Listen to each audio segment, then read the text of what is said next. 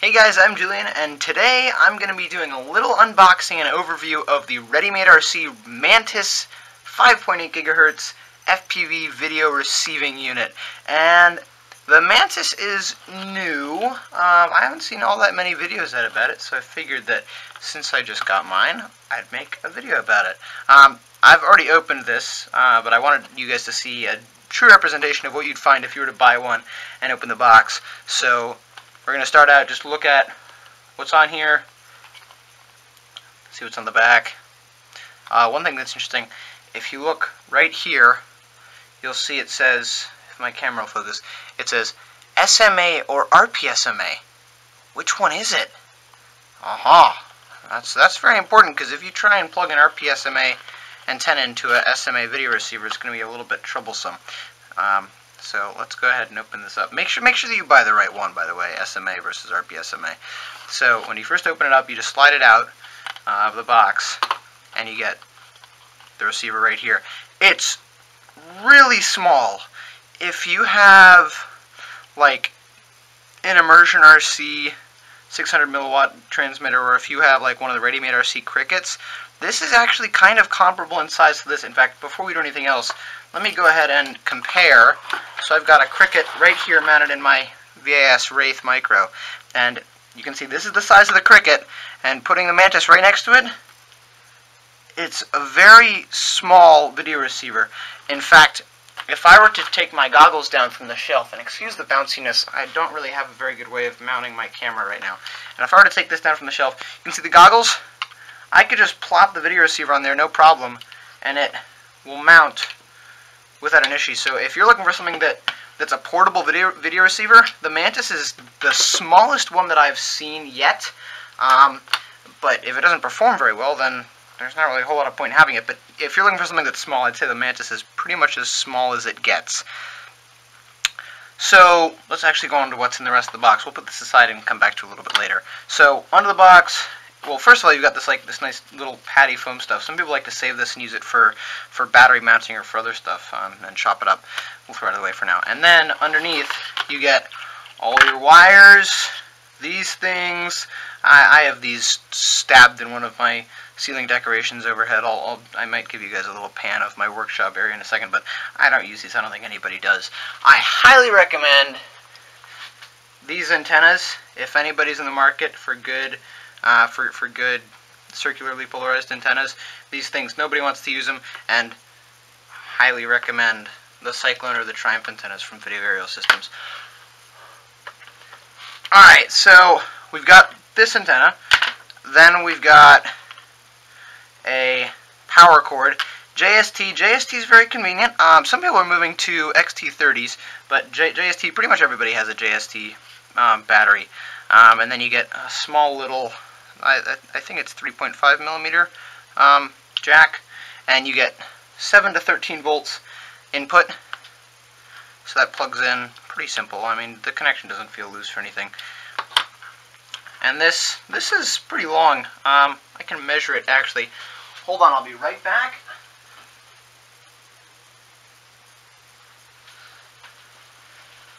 This cable is 36 inches. Alright, and then we get our AV cables, and I got some issues with this. Not that the cable itself is bad, but okay, first of all, this is tiny. This is not 3.5 millimeters, and if you have goggles or if you have anything, you'll know that you normally run a 3.5 millimeter AV jack. This is small. This won't fit in your goggles. And the Mantis does not have a jack in here, a port that accepts a 3.5 millimeter video. It's only this tiny, I think it's 1.2 millimeter or whatever the smaller video thing is, but yep, that's what you get. And I don't know.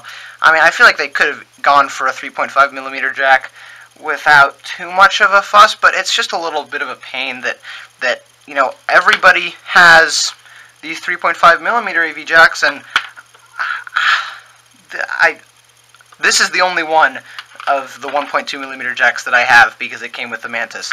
But it plugs in fine, and if you're just going to be plugging it into your television, then these RCA leads are fine. But if you buy this to plug it into your goggles, then guess what?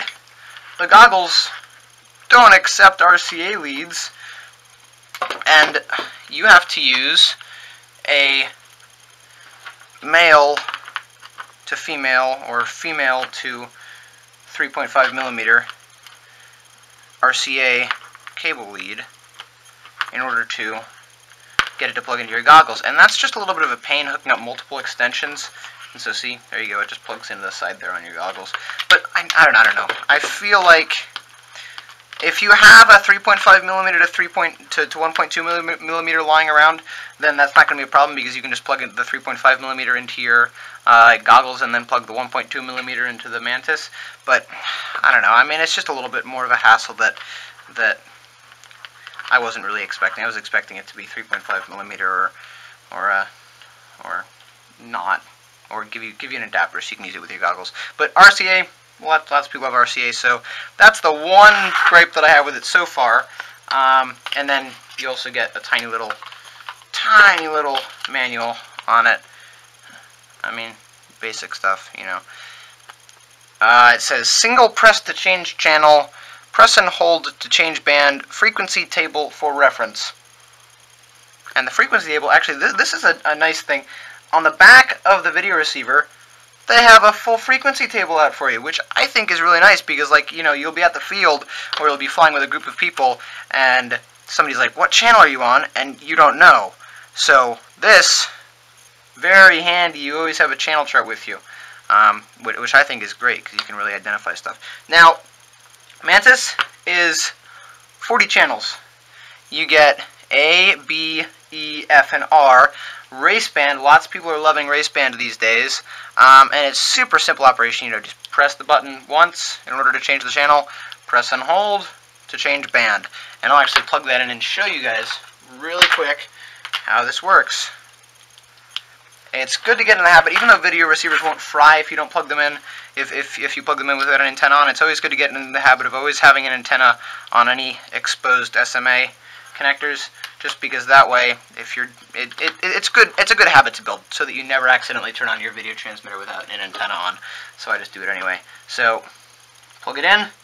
You guys can see, I'm not sure if you can see that, but it'll start. If you're first plugging in, it'll start on band A, channel 1. I've messed around with it a little bit, obviously, and so I'm just going to show you. Press once, changes channel, hold for about 2 seconds, and it changes the band. Press to change channel, double press a lot of times, and it'll just keep changing the channel. And then 1, 2, 3, 1, 2, 3. Yeah, so 3, 4 seconds to change the band. And it's pretty straightforward. I mean, the only things that you get on it are as I said, is you get the button, you get the power input, and the 2 AV outs. And I guess that's so that you can have one AV out running to your television and another AV out running to your goggles, or 2 AV outs running to 2 different goggles if you want to have a passenger. But yeah, that's pretty much it. I mean, it's pretty simple. One thing that I really do like about the RMRC, about the ready-made gear, is the blue case and these mounting holes. Having the mounting holes in the blue case, it really just helps to make it look nice and snazzy. It's easily identifiable, and if you like drop it or if you get into a crash, you're not really going to break any components. And that's more significant on the Crickets, is that they've got this nice blue metal case, and that helps as a heatsink too. But you'll find units, either transmitter units or receiver units, that are just exposed. They're not cased, and so that's one thing that I really do like about this. This is, if I can remember correctly, it was 40. In fact, I have the invoice right here, so let me pull it out really quick. This was a total of, never mind, it doesn't actually say down there, but I think it's like $43 for this. And $43, that's, if you're comparing it to immersion gear, it's going to be way more expensive. If you're comparing it to like an Eachine RC 832, it's going to be more expensive. The immersion stuff is more expensive than this. The Eachine stuff is cheaper than this. With ReadyMadeRC, you get good customer support. It's based in the US, so you get really fast shipping. I mean, it's up to you. If you want to give it a go, I think that one of the really big advantages to this is the tiny size, even though the tiny cables that they give you might be a little bit of a downside. But yeah, I mean, it's up to you. I'm not really going to pass judgment on it until I've flown with it, but what I will do is, right now, let's just take it apart and see what's inside. There are 4 screws on the back of the case. It should come off pretty easy. Yeah, let's see what's up. And the reason that I ordered this really was just because it's tiny.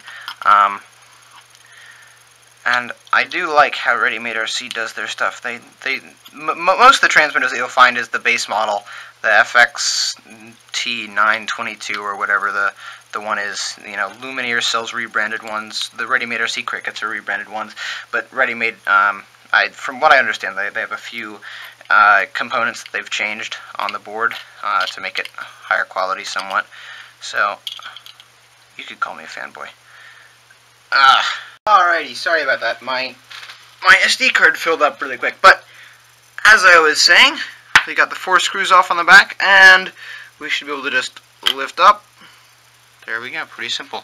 On the back, you just got a little window for the lights to shine through, and a little hole for the push button. Fairly straightforward. Then, getting the guts of it. Move this out of the way just so it's not distracting anybody in the shot.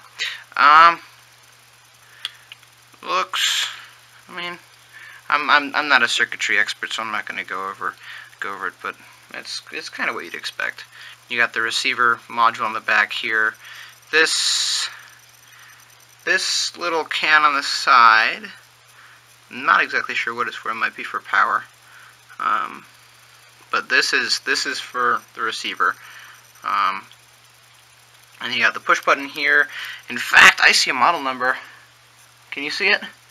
I don't think it's going to focus, but it says FX799R.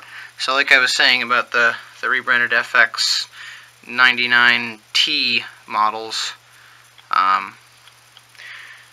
for the transmitters, I think this is interesting. This is the first really tiny video receiver I've seen. Maybe we'll start to see more of them. But here are the SMA connection points. You're not going to be stressing these at all, just using it as a ground station, I don't think, so there's really no need to worry about that. These capacitors, I'm guessing they're just for the AV inputs on either side. I could trace it, but I'm not going to go at it with a microscope or anything. I don't know. I feel like, I mean, I know, looking at it now, I know that the 3.5mm jacks would be significantly bigger to fit on here. But I don't know. I mean, I would have been willing to have a slightly larger receiver if they'd put in 3.5mm instead of the 1.2. Just my 2 cents.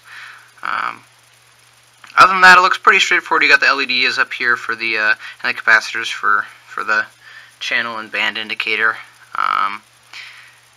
And yeah, I guess that's pretty much everything. You know, you got the receiver module here on the back.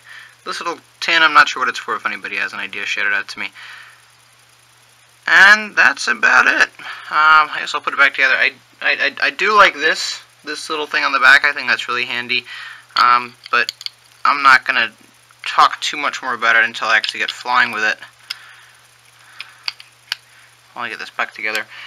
Yeah, I mean, so far I'm pretty impressed. I was really surprised by how small it was. I didn't think it was going to be this small. I mean, obviously you can read the specs online and mark it out, but you're like, nah, they're probably exaggerating a little bit. But no, it is very much the small size they claimed it to be. So that's really impressive. I mean, obviously not going to take up any space having a ground station. Your antenna will most likely be as large, if not larger, than this. So, I mean, it's a good little addition to my collection, so I'll have to see how it actually turns out in terms of flying. And I'll try and get a full review video up and get some DVR video. Just do like a comparison, maybe with the module and the fatsharks, to see how, and the module on the skyzones to see how good or bad this little receiver unit is. Oh, and one other thing I forgot to mention really quick. As I'd said, on the back of the box, it seems a little bit confused as to whether it's a SMA or an RPSMA. This is very much an SMA, and all of my antennas are SMA, so you take a look here. SMA is antenna, center pin, receiver, or video transmitter, hole. And so it goes together right like that. And you got, and you can see like how big the antenna is compared to the receiver. It's this thing really is tiny. All right, more videos in the pipeline, and I'll see you guys in the next one. Happy flying.